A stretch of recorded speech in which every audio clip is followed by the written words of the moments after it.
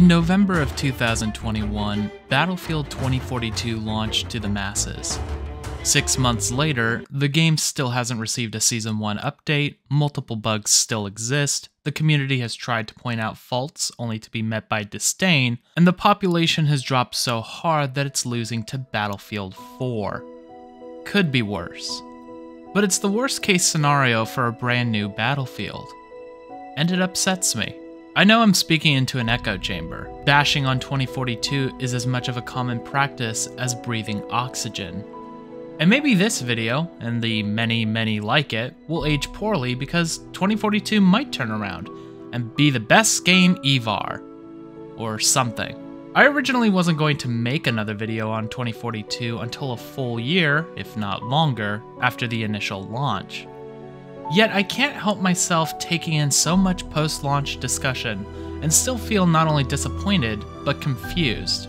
DICE and EA have made these mistakes before, and for a while it seemed that they were learning from them.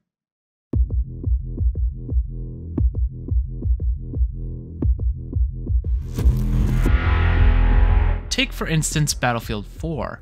When that game launched, it was heavily questioned if it could pull out from its disastrous nosedive of a launch. Not only were they able to turn it around, they managed to release several games where stability was priority number one. I'm not saying that they were perfectly clean, but at least they were playable, and received the necessary bug fixes and balancing as time went by. These were during times where the community and DICE were working as close as they could be. Of course, there would be times of impotent rage and relentless memes, but instead of cowering, DICE embraced them and put themselves in the base's shoes, finding a resolve to appease everyone. Meanwhile, as for today's DICE, we have brutal expectations, legacy features like a normal scoreboard, and a mixture of silence and passive aggression. This isn't Hello Games, where that was a team of 25 at the time making a massive universe. This is a studio with over 700 people with the help of several other studios. Granted, the blame can be brought to EA as well, setting incredibly unrealistic deadlines that even for EA were out of the norm. Yet it's the fault of DICE as well, as the apathy is so palpable it's killing what little community is left for 2042. Though, it's no surprise if you were watching from the sidelines. Let's step back for a moment, shall we?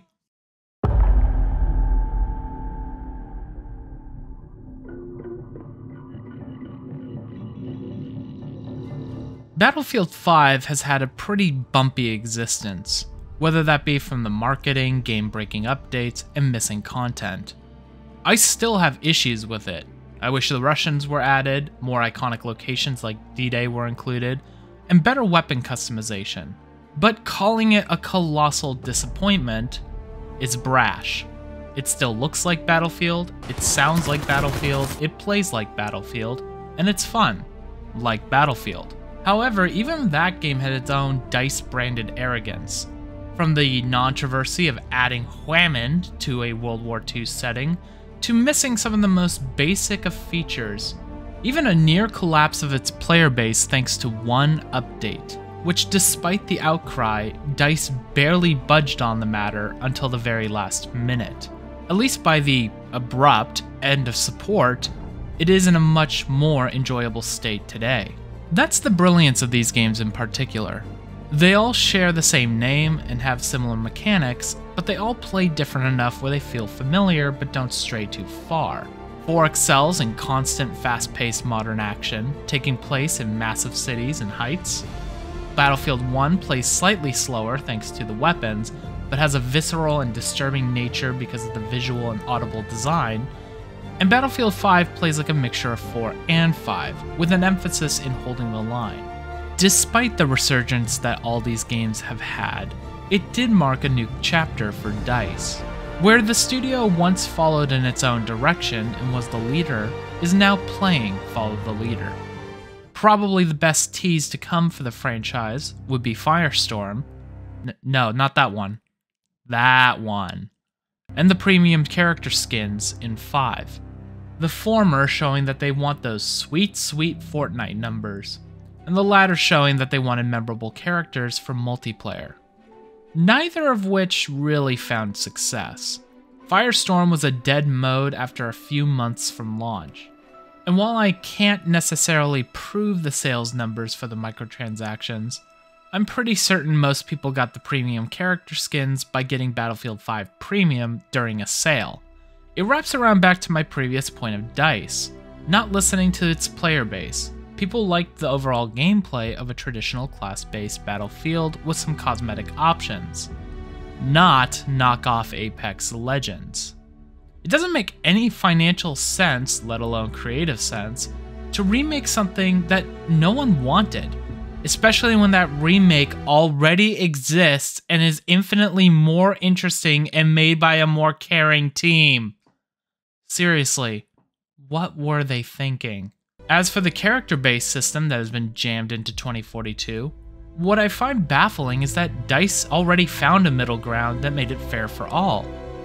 And that can be found in Battlefront 2. No, not that one. That one.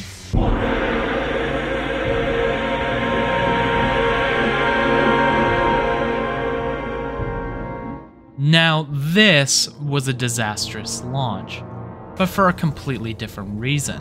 Fuck!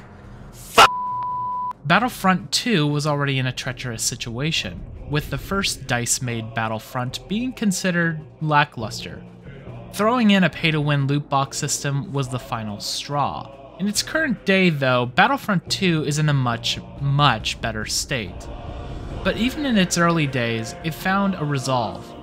Instead of having class-based or character-based combat, why not both? Of course, this isn't the first time DICE has done this, but in the past, the heroes were pickups on the map, encouraging players to just camp the spawn point till the players playing the hero dies. The solution they found for Battlefront 2 was simple: make the player earn for it. The more you participate and help your team in any way, the more you can access the heroes. It's not the most perfect system, but it works a hell of a lot better than camping the spawn point on the map. This mixture works well for Star Wars since there are so many identifiable and cherished characters. But Battlefield doesn't have that luxury of memorable characters.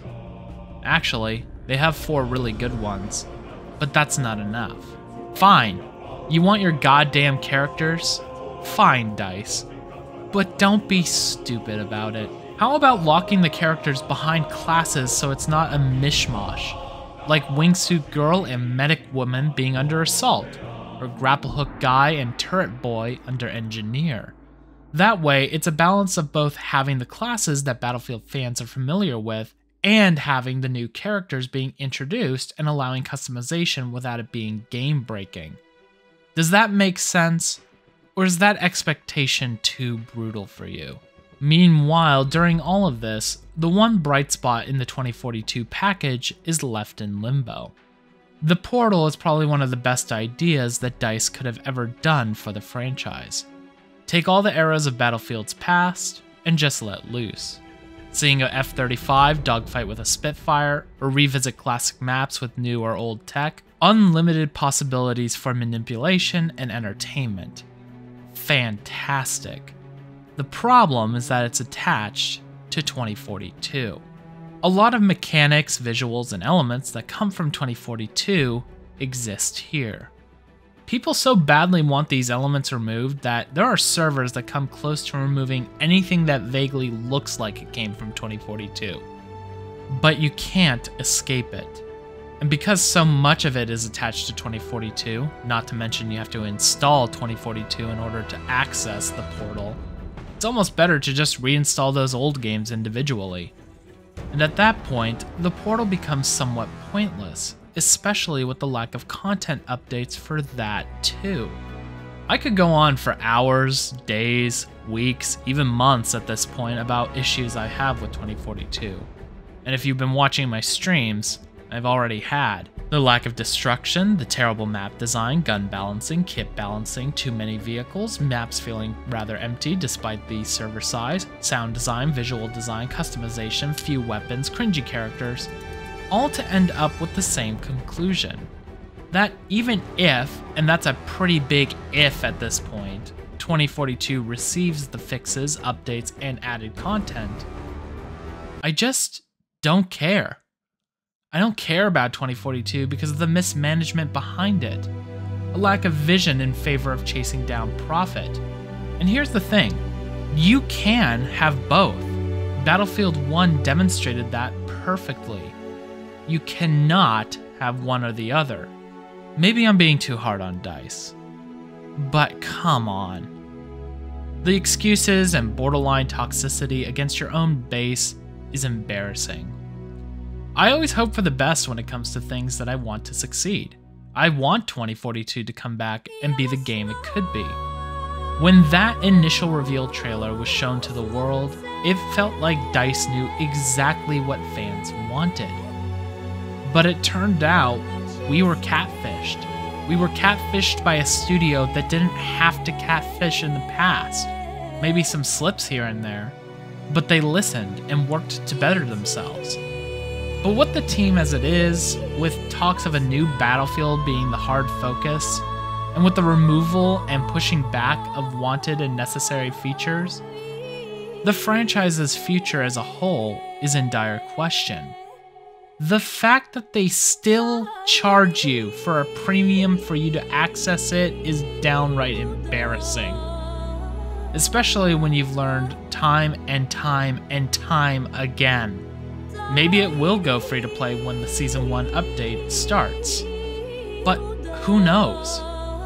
With the dust settling, there really is only one to blame. DICE, you upset me.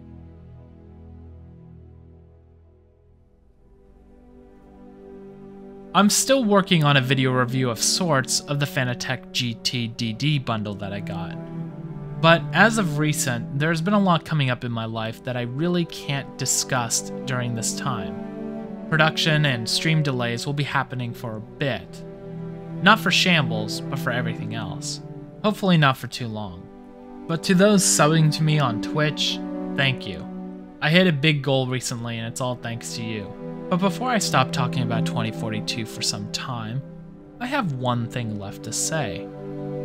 Why is this game's soundtrack so shit? Oh my god! Where video? Can't find it, it's lost. Why video? I don't know. Favorite Weenie Hut driver? It would have been Dollar, but now he's a big boy now. Least favorite? And why is it screen? This is still shit. Oh, God. He's. Oh my god! Oh my god, screen.